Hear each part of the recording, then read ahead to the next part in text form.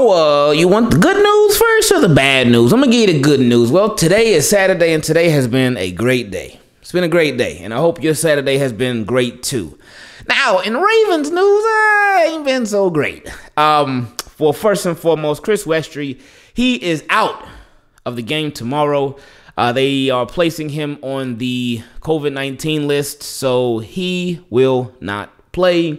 He has zero chance of playing. Even if tomorrow he tests negative, he cannot play. He won't play. He ain't playing.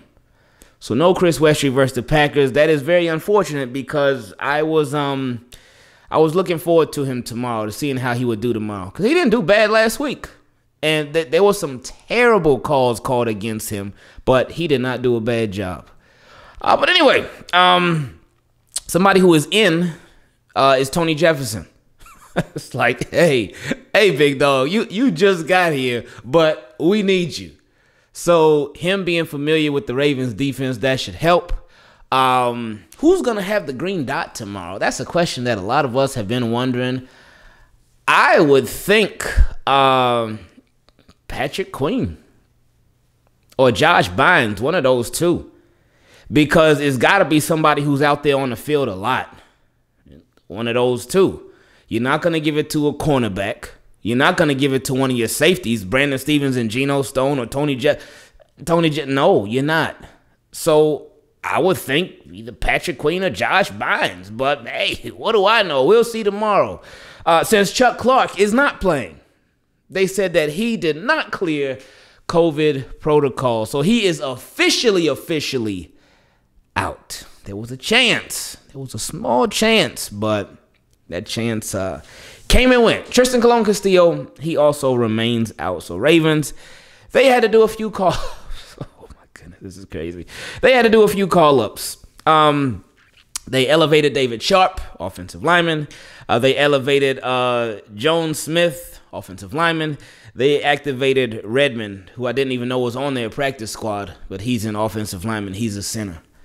So they have been busy. Ben Powers is out, so it is officially a full game Ben Cleveland season. Even though last time I believe he was playing in a full game, he had gotten hurt. And it's not going to be flip-flop, because remember in the beginning of the season, because first it was Ty Phillips. Y'all remember, first Ty Phillips he won the starting left guard job. But then he got hurt in the Raiders game. So then Ben Cleveland and Ben Powell, they were like flip-flopping them back and forth. It was like the weirdest thing. But anyway, it's Ben Cleveland's season officially. And we just got to hope he does a great job. Let's see how it goes. And hope that Ben Powers, whatever he has going on gets better too. Because having depth is a nice thing. And I know us as Ravens fans this season, it's just been like, wow. You feel like you got a team full of depth, and then that depth gets just eaten up. Literally all season long. Oh, this has been nonstop. And it's still going. But Ravens, they got to keep pushing. All right, so the secondary tomorrow. Oh, yeah. Anthony Averett. Jimmy Smith, Tavon Young, Kevon Seymour, and Robert Jackson. Oof, that's our cornerbacks. And the safeties, Brandon Stephens, Geno Stone, Tony Jefferson, Anthony Levine. Now, I wonder, given Geno Stone and Brandon Stephens, how young and inexperienced they are, I wonder if that increases Tony Jefferson's role, even though he just got back. Anthony Levine's role. We'll see. And, tomorrow is going to be a game where, for Wink, for tomorrow's game, I can't hold him, I can if he just has them doing some off-the-wall stuff.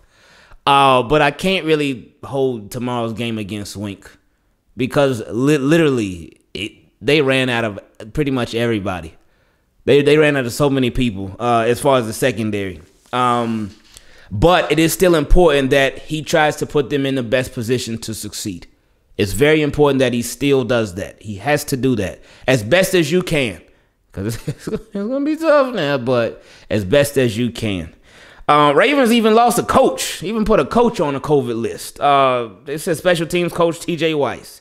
said he tested positive. So he is also out of the game tomorrow. So Ravens and really NFL and this whole COVID thing. Like this, the Ravens COVID, Chuck Clark, Tristan Colon Castillo, Weiss, and Chris Westry. That's a small amount compared to a lot of stuff that's been going on around the NFL over the past 48 hours.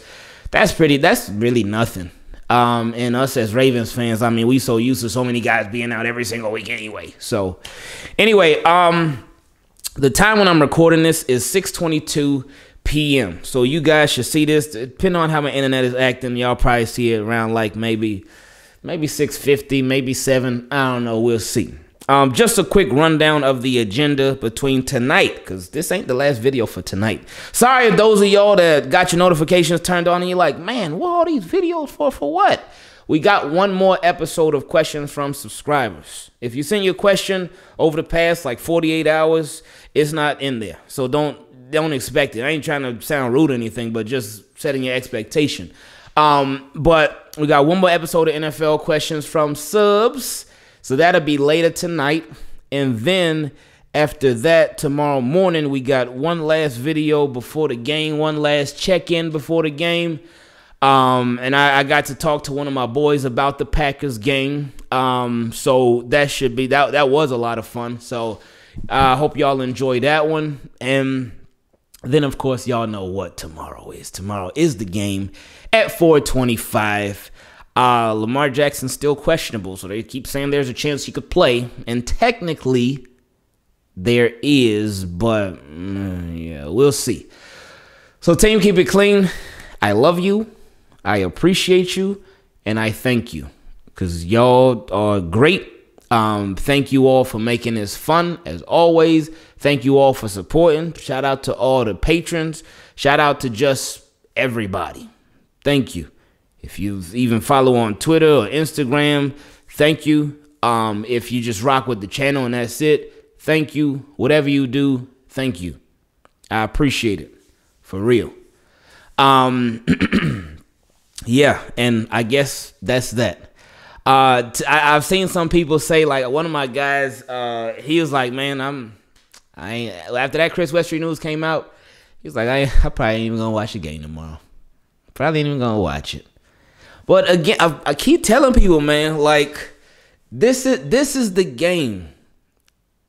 Whenever it's a game that's in this sort of status where Ravens are not supposed to have a shot in the world, Ravens are supposed to get dog walked, especially based off of the situation.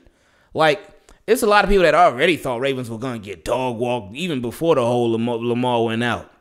But Lamar, and again, he's not technically out yet. But so if Lamar's out, Chris Westry out, no more, obviously, whole starting secondary out, and even a big piece of your backup secondary out.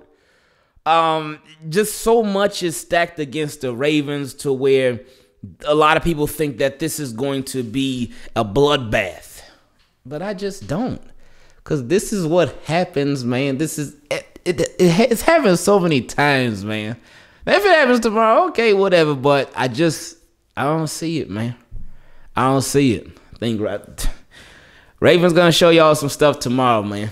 And then you're going to wonder, like, man, why weren't y'all doing stuff like that all year long? It's going to be one of the most frustrating things because this team is capable of so much more than what they've been putting out there. But, hey, tomorrow, let's get to 9-5 and make this thing happen. Team, keep it clean. We out.